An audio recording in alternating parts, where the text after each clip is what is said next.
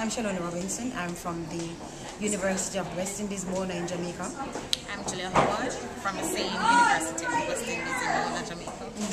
Well, for me, it would be what is something that you want to say, and if I had the opportunity to say that thing, it would be to believe in yourself and to not so much dwell on the negative, and to really understand that words are very, very powerful, and the more positive words that you speak, I think it's the better you'll be able to focus on the positive stuff in life, and you'll be able to, improve your self-worth, your self-confidence, and you'll be better able to believe in yourself. Because when you start to believe in yourself, then you'll be able to accomplish a lot of stuff, move a lot of mountains, and reach to the highest level there is possible.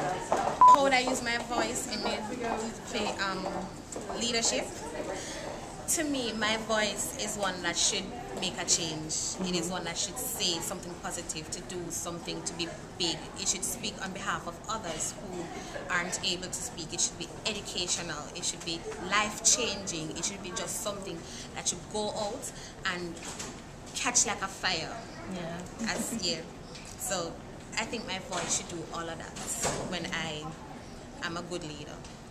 So for us in Jamaica, things are changing. Women are being placed in roles that are changing everything, how people view women in society, because the roles that women now play are, stepping up the higher ranks of life. Yeah, the roles that were male dominated, we find women moving into those positions.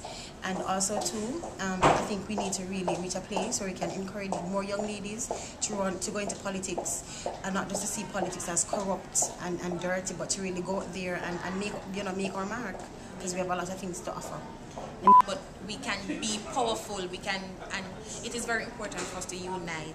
Right. Support is very, very important. So, very, very important. Yes.